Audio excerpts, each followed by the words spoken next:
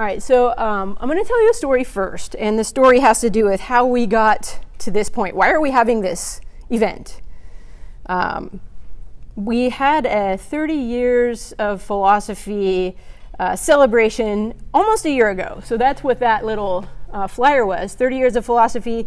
And at that event, we had a lot of our philosophy alum come back. These are people who have gone on to be philosophy professors, humanities teachers locally. And at that event, we announced that we would start a philosophy public lecture series. So this is the kickoff event for our public lecture series. Now, this kind of developed organically. Oh, thanks. So many friends have come out of the philosophy program here, and so it happened organically. I finished my degree, my PhD, in April of 2017. Right after that, people started asking me to come and give talks at other schools, ASU, Glendale Prep, that's why I invited them here, and just around town. And I was always going to another school to give a talk. And I thought, why am I going to other schools? Why don't I invite people to our school and we can have talks here? Because I don't like to travel. People know me. I don't like to travel. So this happened organically among friends. And so part of our story tonight is friendship and what friends can do and community. So at the 30-year anniversary, we talked about having some of those alum come and speak. So we started the lecture series. I'm the first to give the kickoff, but then we have some others coming, and there's flyers in the back, and I'll show you a website where you can see the other events that are coming up. But we have former PVCC students coming, and we have current faculty members who might give talks, and we have community members. In fact, we have a community member who got in touch with me because he wanted to give a talk somewhere, and he found my name. He was up at the Black Mountain campus walking around, and he's like, who's the philosophy person? And they're like, oh, she's at the other campus. So he emailed me. He said, hi, I live in the area. I'm retired, and I want to give a talk somewhere, and I hear you have a good facility. So I met him, and we had so much in common, and he is right now giving a talk in Paris at the Sorbonne, so he couldn't make it. His name is Dr. Peter Redpath, but he is going to give that talk here before the semester's out. I don't have a date yet, but so little PVCC is going to have a treat. So that's part of the background for our lecture series. Now, I want to show you something else. This is, I wrote a dissertation, and the talks I've been giving around town have been about what I wrote about. So I guess once you write something, people are like, oh, can you talk about that? So this is going to be a book now, and it's hopefully going to come out before the semester's out, but I wanted to show off. This is the kind of big reveal. It's called Retrieving Knowledge, a Socratic Response to Skepticism. And so tonight's talk comes from chapter 1 in that. So I wanted to give you a little, I don't know, show off a little bit. This is the picture from last year's event, and I'm using this because I want to talk about my school, and we want to reflect a little bit on the meaning of school. Have you ever thought about that? What's school? Well, I told my class this, I think a week and a half ago, and I kind of got embarrassed. I said, I'm reading a book, and they're like, oh, what's the book? And then I was like, oh, it's so nerdy, should I tell them? And it's just a book about the intellectual life. So I'm like, oh, it's about the intellectual life. And they're like, that's cool. I was like, all right, that's cool. Let's talk about it. So in that book, the author talked about school as useless. And I thought, that'll be nice. Let's tell the students school is useless. But what did he mean by that? He didn't mean it was useless, like practically, but school originally was for the purpose of learning, not utility, like I'm going to get a job, but a time in life where you learn and reflect. And Dr. Ruby's agreeing with me. So school has to do with leisure. And I thought, this is, I don't know, I go back and forth on this leisure thing. It's from Aristotle. He thinks we need to be leisurely in order to do philosophy. I'm not sure I agree, but if you think about school and school and leisure. What are we doing right now? This is leisure. This is time outside of the classroom. This is time to reflect. But schools also could be a school of thought. And that's what I kind of want to think about tonight in terms of what we're doing, what the goal here is, developing a school of thought. So tonight, be leisurely so you can think. And I want you to think about this, though, the university life, where you might be now or where you're going or where you've been. Is it usually leisurely or is it busied?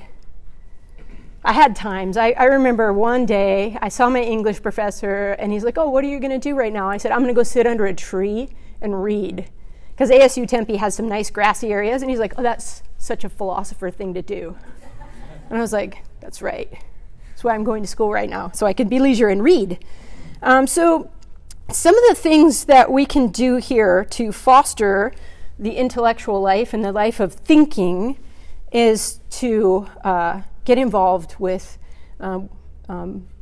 activities where we can think. And we have a philosophical society where we do that. So the Philosophical Society is one means for cultivating the intellectual life on campus. And this is where a lot of friendships have been forged in the past. Friendships happen, leisurely discussions happen, heated discussions happen too, right? We've had some good ones. Problems are addressed. We've had opportunities to serve, to do volunteer hours together. So if you're interested, we're trying to get more students involved in the Philosophical Society. What happens every semester is they go off to the university. Now we have a place to send them at ASU. But I need new leadership. So if you're interested in getting involved, we need a president, we need a vice president, we need a secretary, and we need to get some plans together. We could do a lot more than just Dr. Burton gives a talk. Actually, we have a First Friday philosophy discussion group that's going on right now, Dr. Noshka and I, and we're getting students involved. We had about 12 show up. We read some really difficult material together and tried to understand it, and that was very fruitful. So I want to encourage you to get involved, and I guess I'm a little bit idealistic. I kind of think that the intellectual life and the academy go together. And maybe I'm just old school or nerdy. I want to live the intellectual life. And PVCC has been the place where I've been able to do that since I started here. And there are pockets around that you can get involved with if you're interested in ideas. But I should also tell you about anti-intellectualism. I'm going to scroll up a little bit. Anti-intellectualism is a thing that's, I don't know, is it human or is it American? Some of you will know the book Anti-Intellectualism in American Culture. It's a thing. We don't prize just thinking for thinking's sake. And I'd like to see that change a little bit. So the academy has become very pragmatic. Do you know what pragmatism is? It's do what works.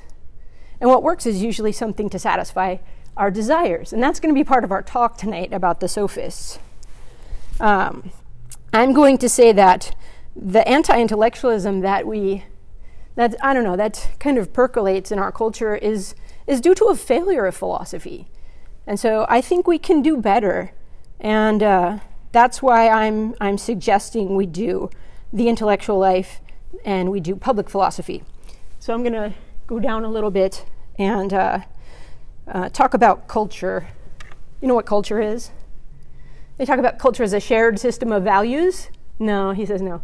But there's something else, cultivating. It's an agricultural term, right? See, I get these thumbs up. Cultivating and tilling and caring for and helping to grow. That's what we want to see in the intellectual life. Can you care for the life of your mind? So think about what it takes to grow things and growing your mind.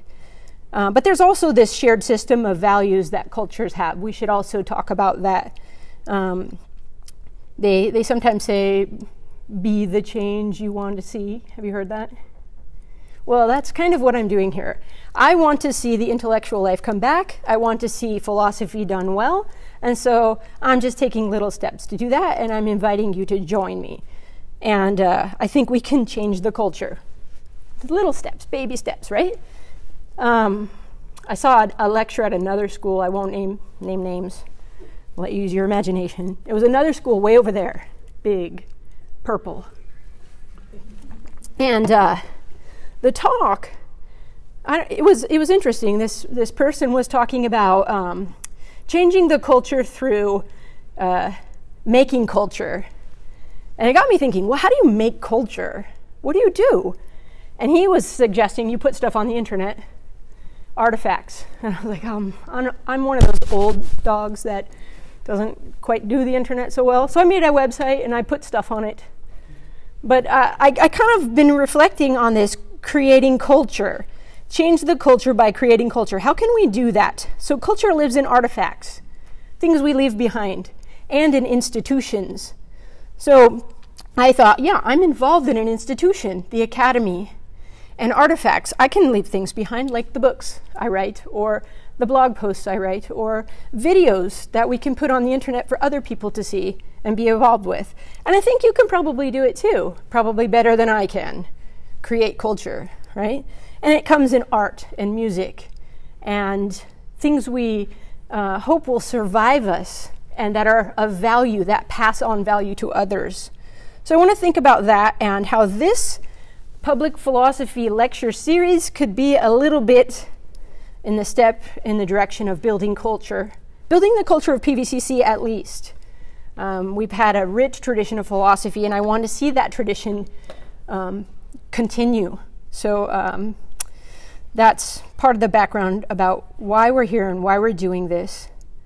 And I've been theorizing about public philosophy for a long time. That's what the dissertation was. It was a model for public discourse. And now that I'm done, theorizing about it, I thought, let's put it into practice. Let's do it. I have the opportunity. I have the students. We have people. Let's do it. And I think that this series will also build on the culture of some of the values of PVCC. And some of those values I've outlined here. Critical thinking. We want to see critical thinking across the disciplines. Philosophy is by nature critical thinking.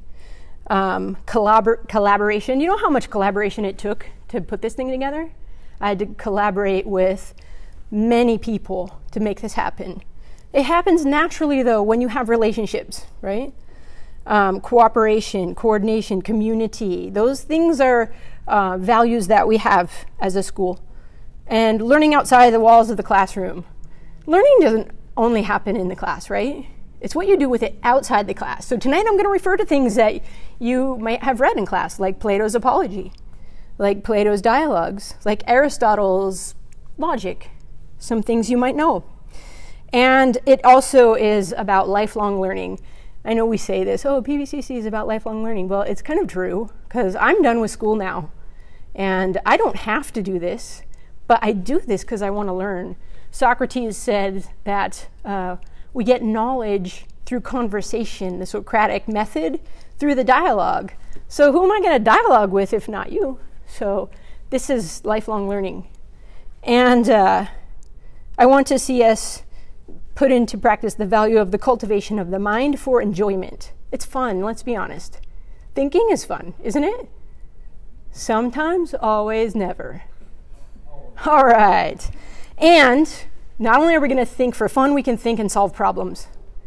And so tonight I'm going to present to you what I think is perhaps the biggest problem of our day. One of two. It's the biggest problem in the academy, the one I can handle. There's another one, and it's in the church. I'll let other people handle that one. But the problem I'm going to talk about tonight is skepticism. Nobody can really know for sure. Now you might be thinking, that's just obvious. The problem in the church is called fideism. Nobody can really know for sure. You just got to believe anyway. So some of the talks in our series are about that, but I'm going to let other people deal with that in a different institution. Here we talk about the academy.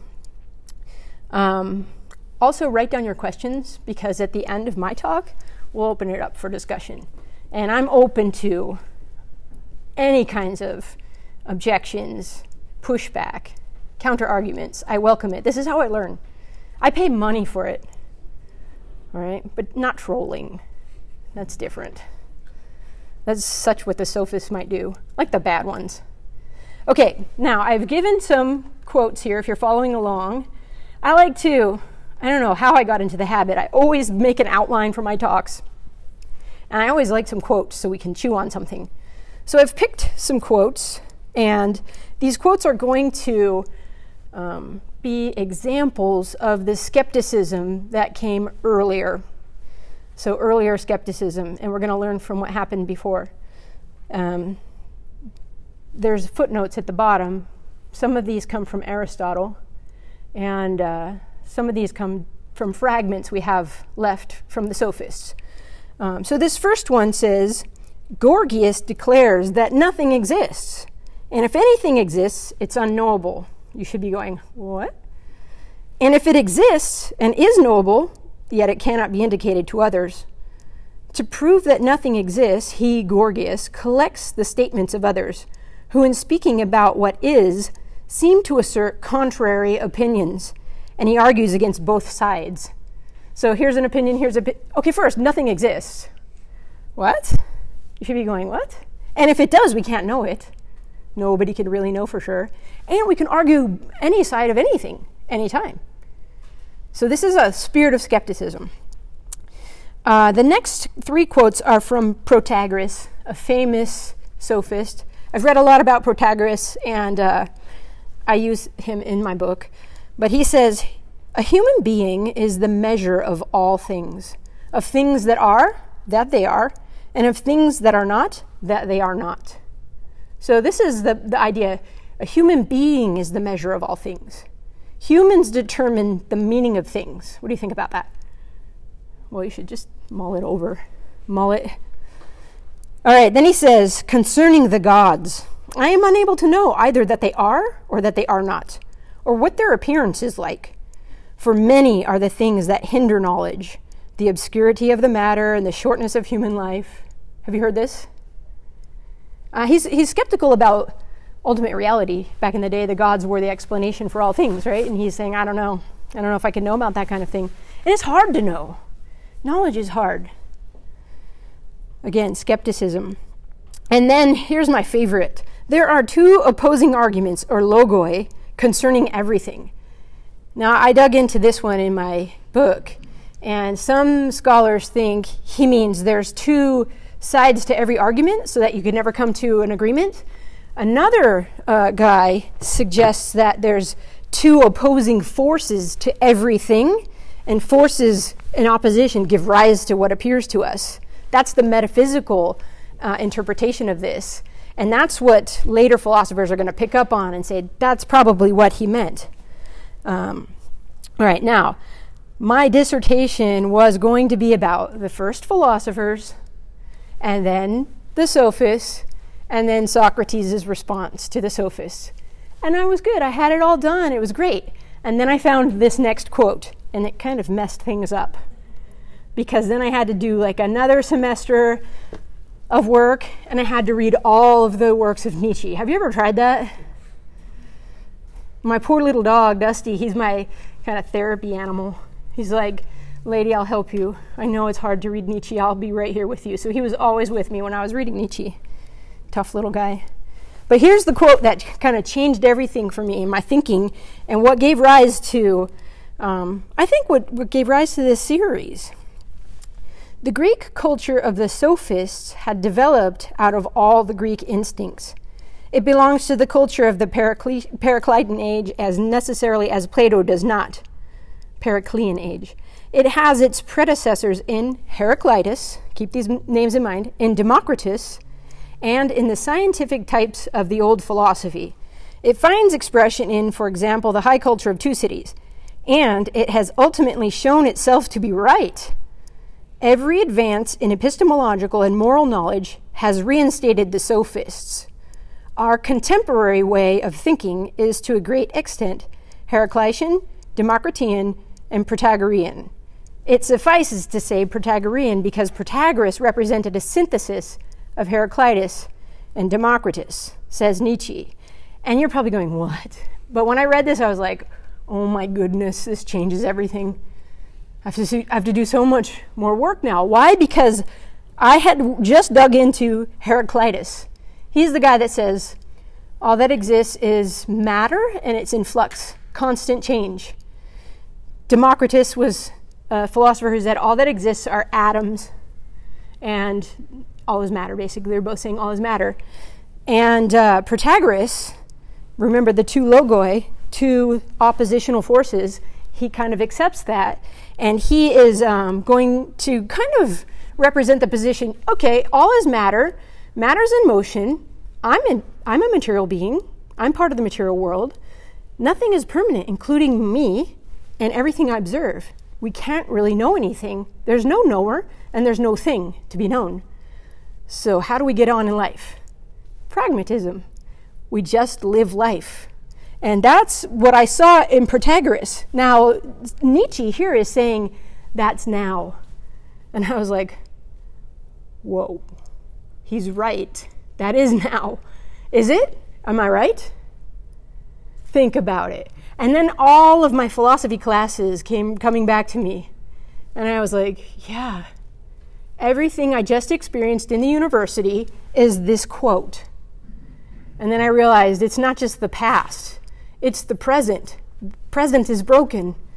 And so I had to do some serious thinking about how to address the skepticism of my own day. Some of you heard me say, this is my hill now, I'm going to die on it. Yeah. Tilting at windmills, right? Okay, so I want us to think about this. What is philosophy? Some of you are in 101 right now or have taken it. What is philosophy? I've just given a little synopsis here. So philosophy is the foundational discipline in the academy. It's the first discipline. Plato starts the academy. But it's foundational in terms of the questions it asks, the most basic questions. How do I know stuff? What is real? What is a human being? What is the good life? So it's foundational. And if that foundation is messed up, I think the rest is going to be messed up. The academy teaches all of the others in society, everyone who goes to the university. So if philosophy is the foundational disciplines messed up, then maybe they're corrupting the other disciplines. But I could be wrong. I welcome pushback. Philosophy is the love of wisdom. Remember Socrates? Remember his pursuit of wisdom? It's the critical use of reason, using reason to critically examine assumptions and biases. And philosophy is self-examination. Remember what Socrates said, the unexamined life is not worth living? So it's the examined life. And philosophy is a system. It has to do with a world and life view. I talk to my students about your house, that you have a foundation. You have ground, and your ground is your epistemology. It's what sets the tone for the rest of the house. Then you have your foundation, and that's your metaphysics. And then the rest of the house is your ethics, how you live life, what you practice. So I put theory and practice. It's like your philosophy of life and how you live it out, what you do. So that's a synopsis of philosophy, but what does philosophy assume? Now this is the kicker. Philosophy as a discipline assumes knowledge is possible. Socrates would not have gone to his death if he didn't think you could know stuff. He would have been like, you know what? I think I'll just stop doing philosophy. He believed you could know things. Not just anything, you could know the basic things about what is real, what is a human, what is a good life. This is what he was pursuing, right? I could be wrong, though. Don't just believe it because I said so. Go read. All right, so I want to tell you a little bit of the background of the first philosophers, because Socrates isn't the first philosopher, although some people like to think he is. Before Socrates, there were philosophers who were breaking from the tradition of the Greek gods, the gods of Homer's epics. And they wanted to know by observing nature. They were like, why are we, telling these stories about the gods, and the gods are always intervening in human affairs and starting wars. These gods don't even seem moral. Why can't we just observe nature and try to understand what it is? So the first philosophers were material monists. Their method, here I'm going to highlight this part. Well, maybe I can't. Here we go. I'm right here. So they were empiricists. You know what an empiricist is? An empiricist? All of our knowledge is through the senses. seeing, hearing, smelling, tasting, touching. And that kind of always leads to skepticism. I'm willing to say this. Because what I sense could change. What I sense and what you sense could be different. So we talk about having my perspective. Sensations are subjective. They're not objective. So this kind of leads to skepticism naturally. But then they added this materialism. Materialism is the idea that all that exists is the material or nature. They assume nature is all there is. Now they paired those two. It's also kind of associated with nominalism. Every particular thing is unique and has a name. There are no universals. This is, when you combine empiricism and materialism, it leads to skepticism. Like I said earlier, if everything is matter and motion, and you're part of the material world and you're matter in motion, then what is permanent that knows anything? What's the knower? It's just a bundle of atoms. So they did bottom out in skepticism. They had other problems too. They went back and forth. If all is matter and matter is in motion, then all is flux and there is no permanence. But there's another philosopher named Parmenides who said, no, wait a minute. If all is matter and all is one, then there is no such thing as motion because there's just one thing. And motion is just an illusion. So they go back and forth. All is one, all is many, all is permanence, all is change. You really can't know. It took about 240 years, but philosophy almost died at that point. It was like bottoming out, and people are like, come on. And they're writing comedies about the philosophers. They read a comedy about Socrates, portrayed him as having his head up in the clouds and worthless, right? And so this is where the sophists come in. And I'm going to say sophistry versus the sophists. Sophistry is sort of this skepticism taken to an extreme and using the power of language to get what you want or what you think you want. And then there's a relativism. If you remember Protagoras saying man is the measure, this is a kind of, scholars debate, is this truth is relative or ethics are relative or both are relative? So we sometimes say, well, that's my truth or that's my perspective or it's true for me. So maybe Protagoras, when he says man is the measure, he means that, where we are the measure of truth, but it also could be ethical standards, like what's good for me is good for me, what's good for you is good for you, but we don't share the good. So at the end of this is the question, is objective knowledge possible? Is this where philosophy ends? Now, the first philosophers did think you could know. They weren't like starting off as skeptics. It's not like they went, oh, we can't really know anything, so let's go explore the physical world. They thought they could know. And it turns out the methods they employed didn't deliver what they were looking for. So in my book, I call this the search for the logos.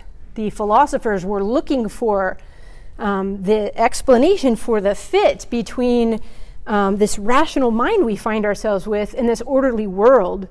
And they're asking, what is the source of that? Why is it that my mind fits the world?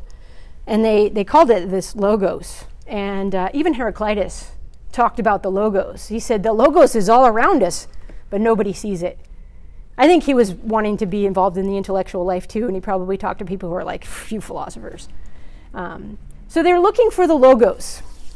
Now, I want to talk about the rise of the sophists and what's happening. Some of this is political, cultural changes, but the part I want to focus on is the skepticism. Now, I'm aware that most of my knowledge of the sophists is from Plato and Aristotle and Diogenes, and all of them could be biased. They have a beef with the sophists. So I read a book over the weekend, borrowed by one of my colleagues, because I heard ASU is like pro-sophists. There's some teachers over there like, the sophists are the guys.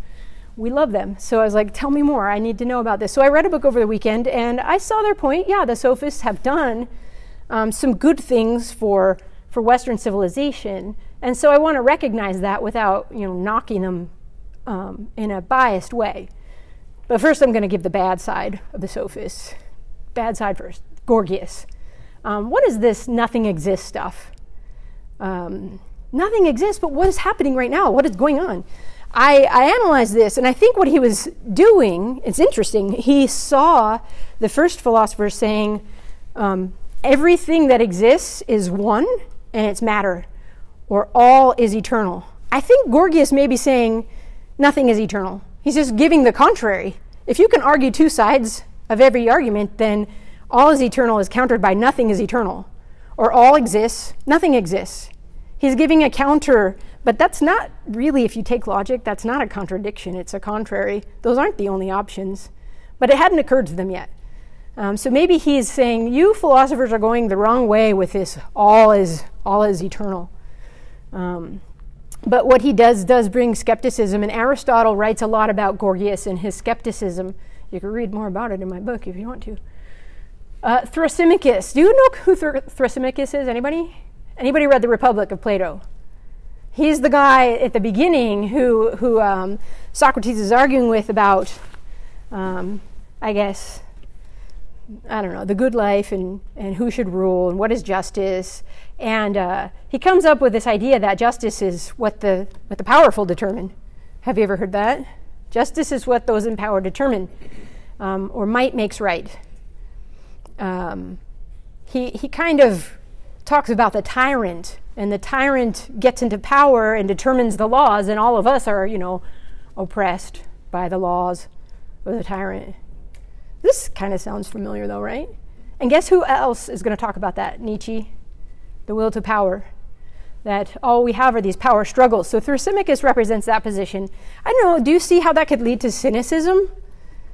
If all that is, all that laws are about is power struggles, then what is justice?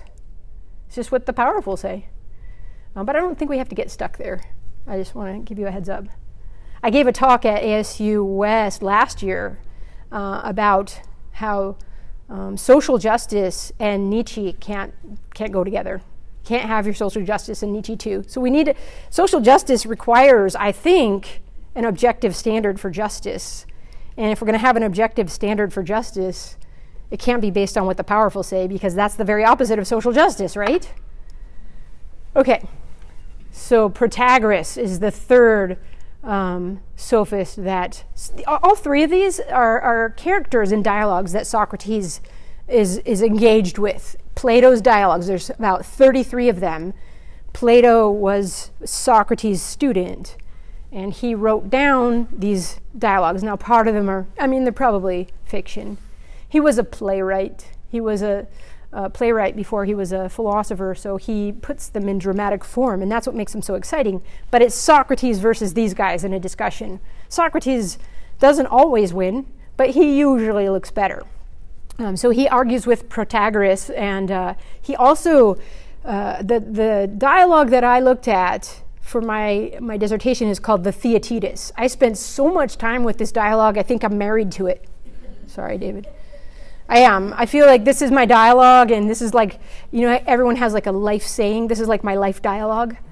It's become who I am now, because I had to look at it in the original Greek too, and it was good. But Protagoras is a character in that story, but he doesn't actually show up. He has a student representing his position, and Socrates is arguing with the student. And in that dialogue, the Socrates is asking, what is knowledge? So this is the what is knowledge dialogue. He says, what is knowledge?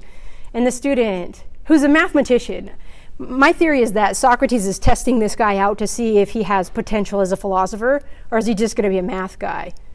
Not that there's anything wrong with that. So he says, Theaetetus, what is knowledge? And he says, knowledge is perception.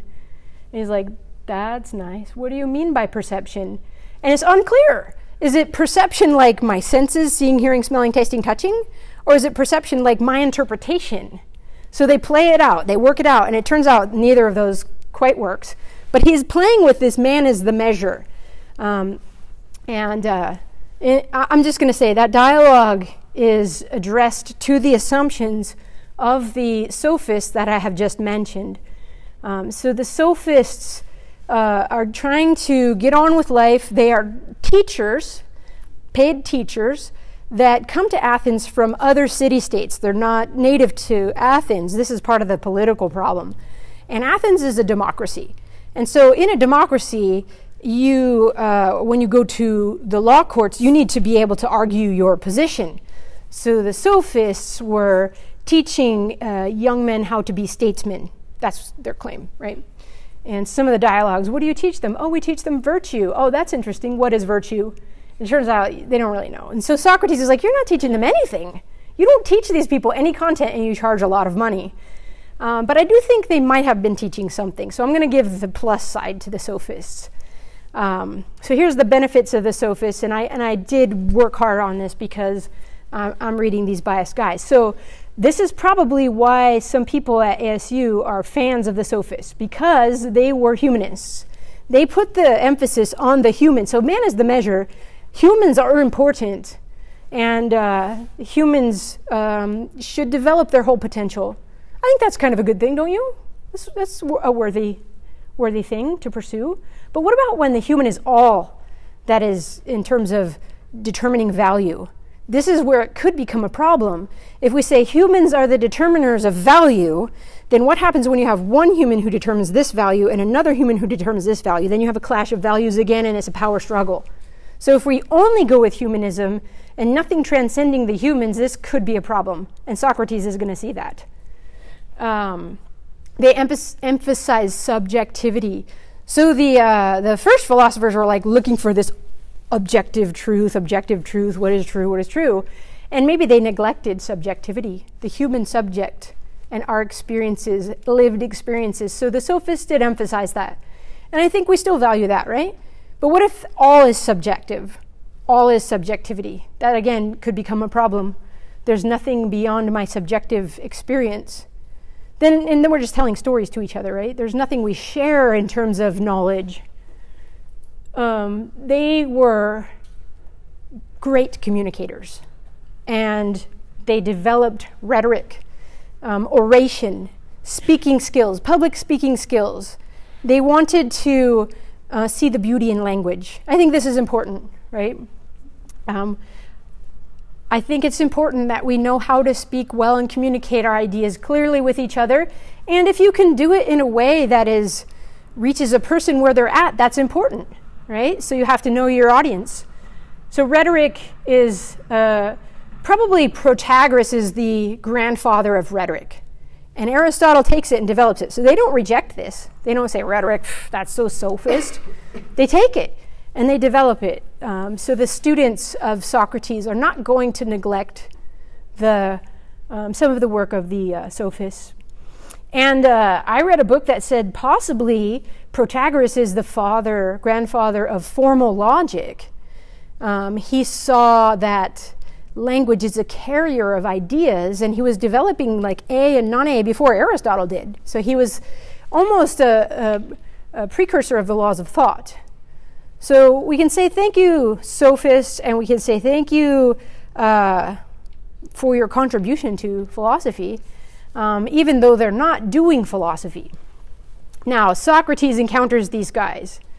I forgot to say, part of the problem with the Sophists in Athens was they were coming in, teaching young people, charging money, and it seemed as though what they were teaching was undermining the traditional values of Athens, particularly their religion.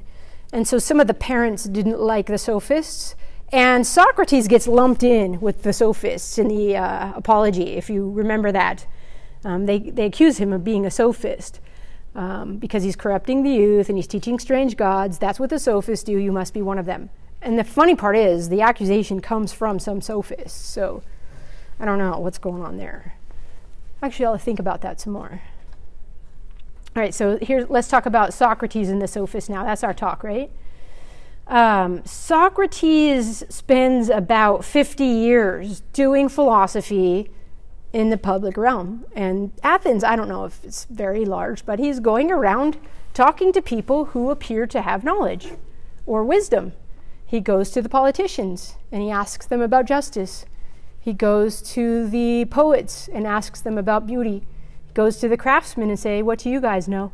He's looking for knowledge. These people appear to be wise, and he wants to know if they have knowledge. So his pursuit is for knowledge, and these people appear to have knowledge, but I don't know if you read the Apology, you find out they didn't really know. He encounters their empiricism and skepticism, not just theirs, but the first philosophers. And there's a really interesting story he tells. Let me think about where it is. Ooh, I think it's in the Phaedo. He tells about how he started off as a natural philosopher. This is his first path he took, which means he was doing philosophy in the old way. Empiricism and materialism, all of our knowledge is through the senses, and all that we could know is the material world. But he realized that that way wasn't going to deliver knowledge, so he went on a second journey, he says, and this second journey was the journey of the dialogue. And it seems like he changed course, and is looking for knowledge through a different method. So he creates this, I don't know if he creates it, at least in the dialogues, he looks like he does, creates this method for pursuing knowledge through discussion. And this is where he's going to say community is necessary to gain knowledge. You have to have a conversation partner. He has to have the Sophists. I don't think Socrates could be Socrates without the Sophists. I'll let you think about that, though. Could he have just gone in his little tower, ivory tower, and thought up all the things he thought up? And maybe you think he didn't think anything up. Well, he claimed he doesn't have any wisdom. Yeah, I don't know if I believe him. We'll see. All right, so he argues against empiricism and skepticism. In the Theaetetus, in the dialogue with Theaetetus, he does seem to know some stuff, or claims, okay, he appears to know some stuff. For example, he thinks knowledge is possible. He's not an empiricist. He's going to be considered a rationalist later, that we know things through reason. Now, that rationalism is going to go south, too. I'm going to just be honest. The empiricists and the rationalists both take philosophy down some bad roads. I don't know that we have to be rationalists or empiricists. He thinks knowledge is possible in contrast to the Sophists and the first philosophers. He also thinks that matter is not the only thing that exists. This is I think it's kind of radical what he does here. He says there are universals, and part of the universal thing is that we have a soul, and our soul is the permanent part of us. Now, he's going to take it to the extreme. It's the permanent part of you, eternally. Before you lived in this body, your soul exists, and after this body, your soul is going to continue, kind of reincarnation. I don't know if we have to go that way, but he did introduce the soul as the rational part of us that is the part of us that persists through time. And that's what was missing in these philosophers. They're like, how can I be part of the material world but also be a thinking thing? How does that work? And he introduces universals in nature out there in the world. This is also something I'm not sure we have to accept, but he talks about the forms. There are particulars we observe, but when we grasp what it is, we're kind of getting to its essential nature. This also has been critiqued historically. I just came up with a paper topic. I'm kind of excited about it. It's going to be called Logos versus Forms, because the first philosophers are looking for the Logos. They're not looking for the forms. So I want to argue that there's a better way to do this, getting your universals. Okay, he argues against this relativism. This is a big part of Socrates' journey. He's looking for the good life. What is the good? And he thinks that there's this good that is common to all humans. It's not like the good is man as the measure. No, there's a good for humans. And there's a common good for the Republic. And he thought he was seeking that common good for Athens when he was doing philosophy. He was doing this for them, although I think he was probably doing it because it was how you get knowledge too. And maybe knowledge is connected to the good for humans. I'll just put that out there.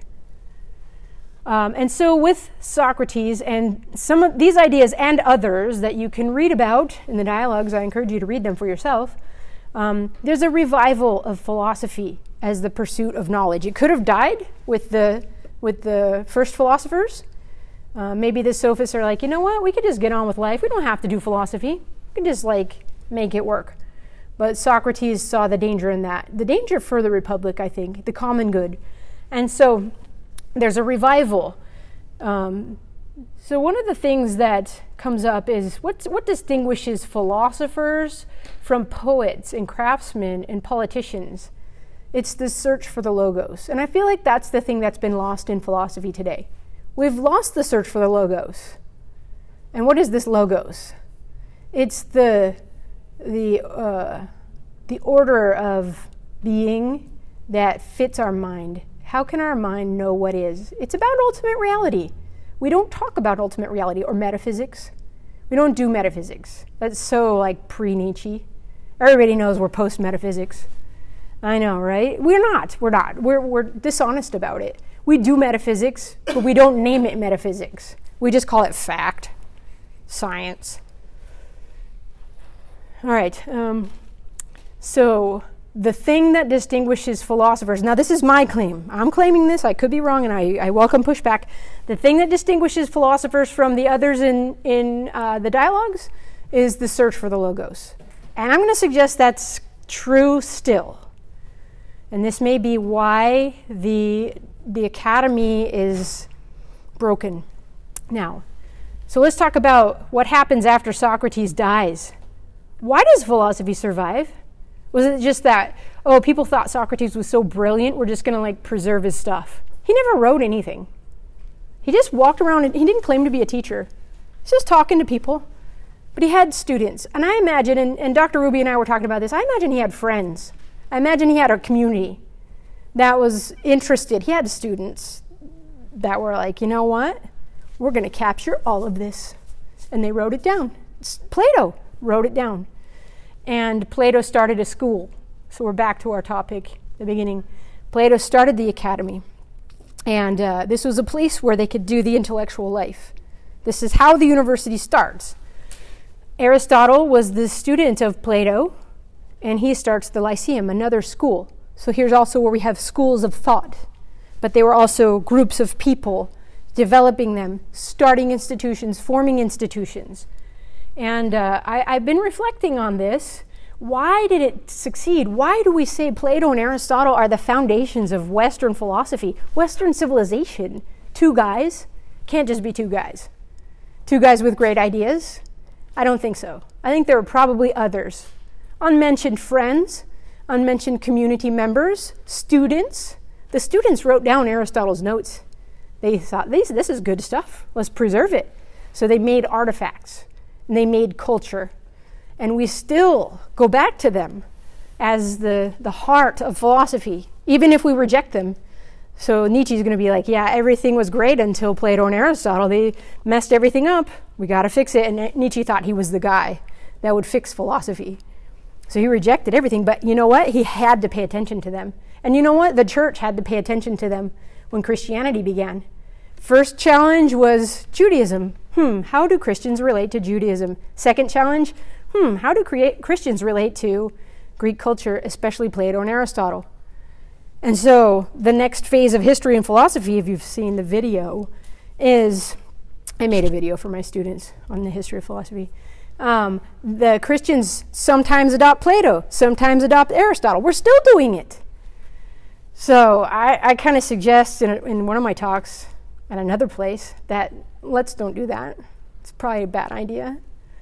But what is required for building institutions? This is going to come back to us now, okay? Friendship, I think. Friendship is required. What is friendship? Do you have friends? Would you know it if you did? Do you talk to your friends about the good life? Yeah, snicker, snicker, snicker. Do you share your deepest concerns with them? All right, so I'm going to suggest friendship is required for building institutions, and friendship is required for doing philosophy. You need a community of people that are like-minded. And that's why I wanted to do this, so that we can, I know that I have students here and there, and you know what happens? They text me late at night, former students, recently, big, long text. I'm like, this is something you talk about. You don't text that kind of deep stuff.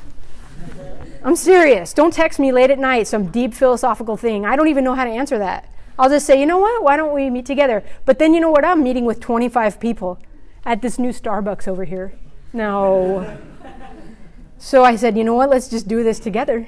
and we can help each other answer the questions. I don't have to answer everything. You got each other. All right, so the institution of the academy is currently crumbling. I don't know if you know this, but some people are going around saying philosophy is dead. I'll name a few. Richard Rorty, who is a kind of a philosopher, he said philosophy is dead. It's good for therapy right now.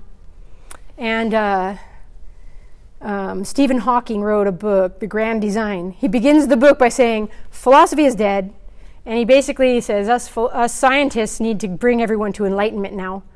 And then he writes a philosophy book. No, it really is a philosophy book. Check it out. Let's just name it what it is. Just say, hey, we think we can do philosophy better than you guys. That would make it more fun, I think. The academy is seen as a problem. How about this? College students who are about to go to the university from, little old PVCC. Do your parents get nervous about sending you to the university? Are they going to get a job? What are they studying? Yeah, I won't say study philosophy. I know what your parents are going to say. Yeah, you know what? I didn't listen. I didn't listen at all. They told me. I forgot to tell you about Dr. Anderson. I'll tell you about him in a minute. He and I were in the BA. We went to PVCC together.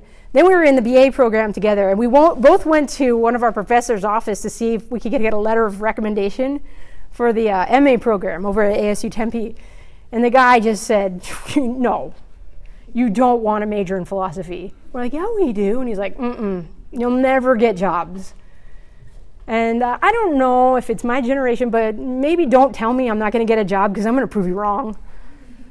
Or I don't know, maybe that's proud.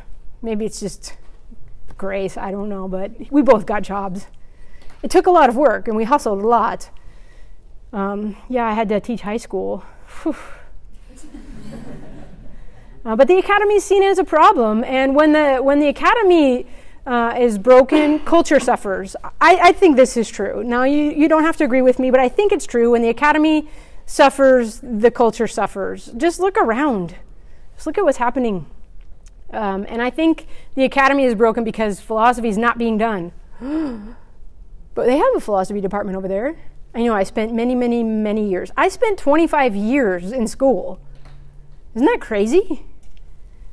I live in the academy. I love the academy. And it's broken. I can attest to it.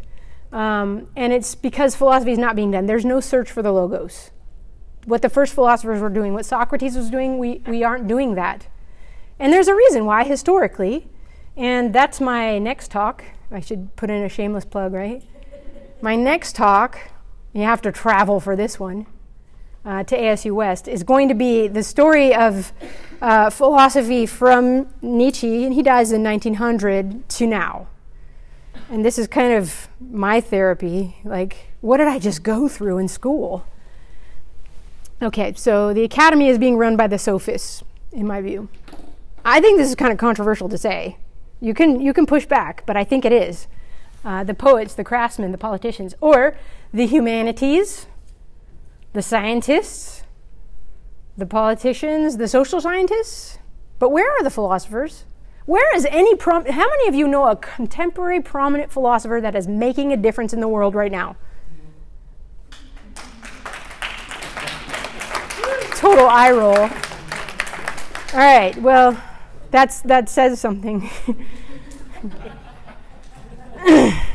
Okay, why? Because these ideas are dominant in the academy. Again, materialism, empiricism, skepticism, relativism, and institutional pragmatism. They're back. But guess what? I learned from Socrates that we don't have to be stuck with that. We can know things. And so I use Socrates' arguments against our contemporary dominant philosophy. I went back, and that's what I'm calling retrieval philosophy. A friend of mine said this the other day. I liked it, so I stole it. We're forward looking because we're backward thinking. I don't mean like backwards, but we look back in order to look forward. And that's what I was like, hey, that's what I'm doing. That's retrieval philosophy. I want to retrieve what was good in the past, in the history of philosophy, and apply it to contemporary problems. And I want us to remember Socrates in the pursuit of knowledge. I know so many of you have been told you can't know anything for sure. I was told this. You can't really know. I told my students about the skepticism class I took. I paid money for this. I started the first day of class.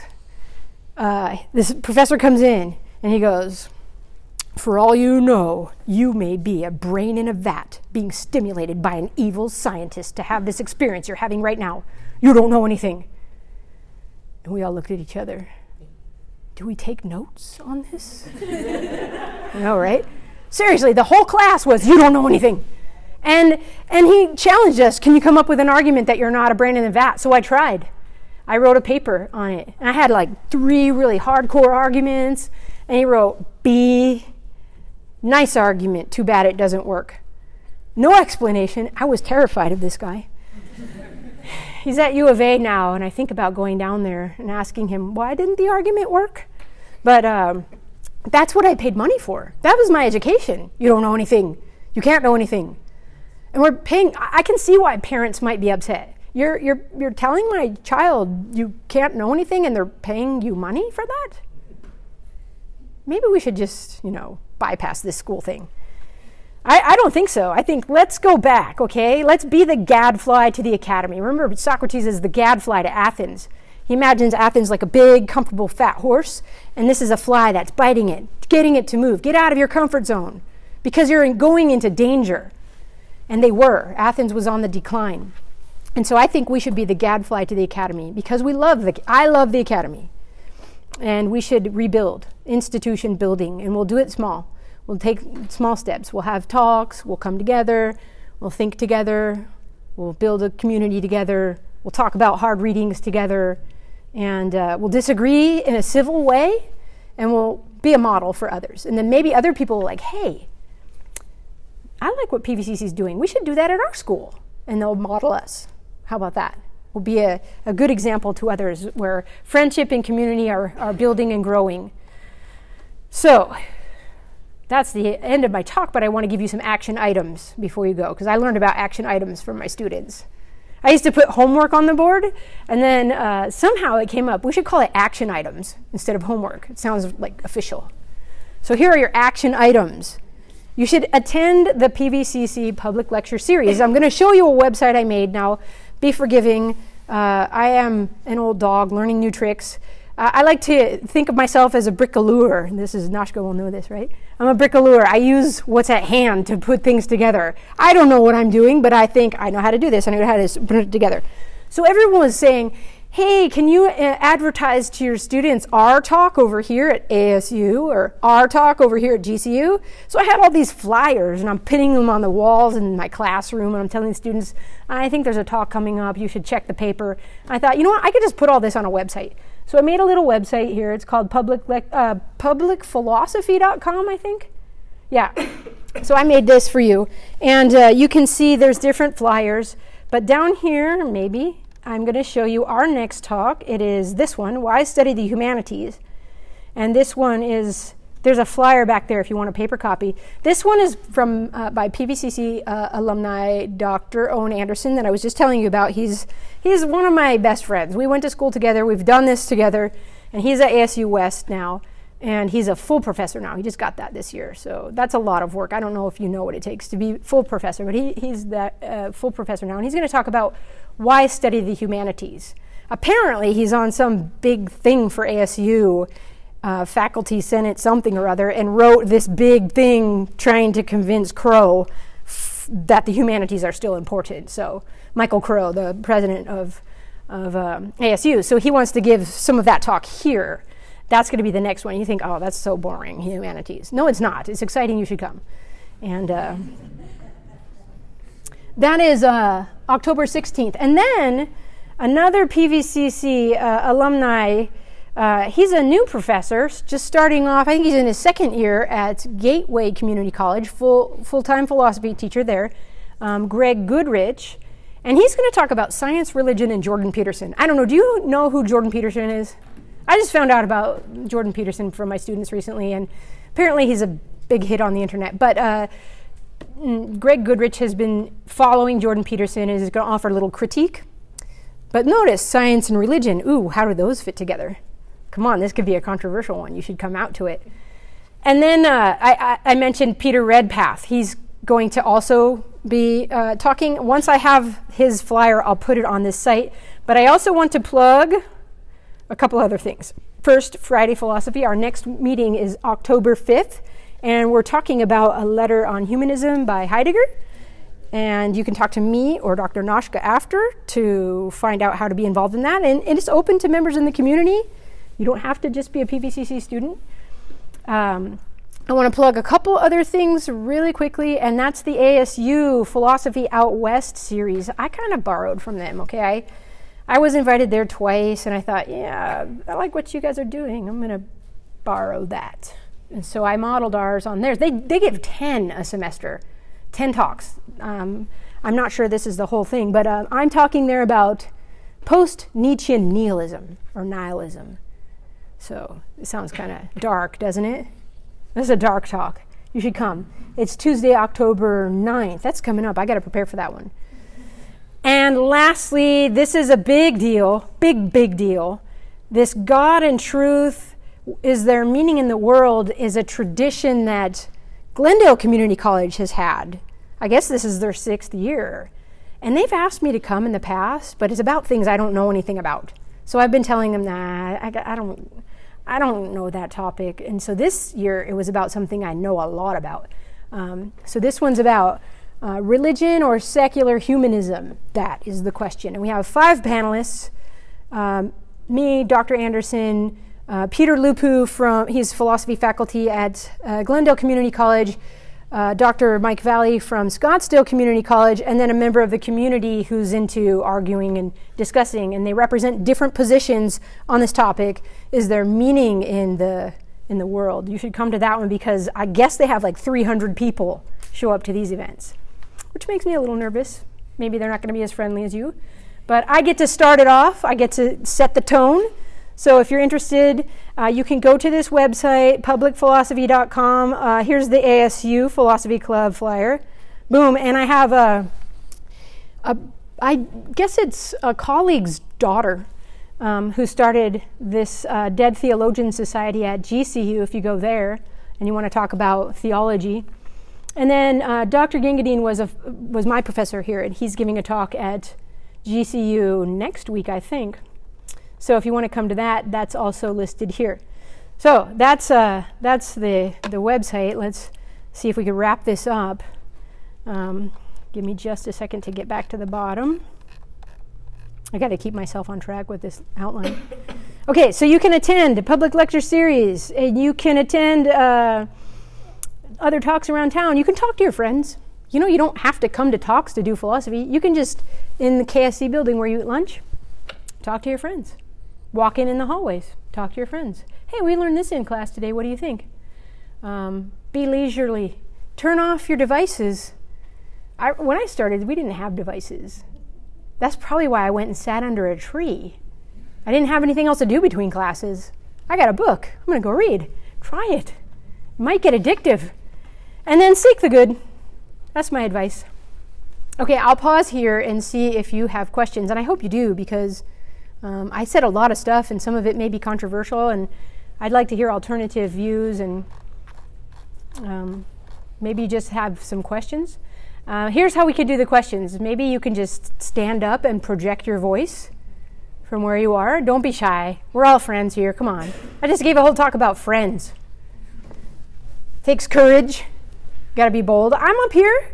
I never took public speaking, and my chair of my division, who's the communications person, is here. So come on. That's got to be a little bit courageous, right?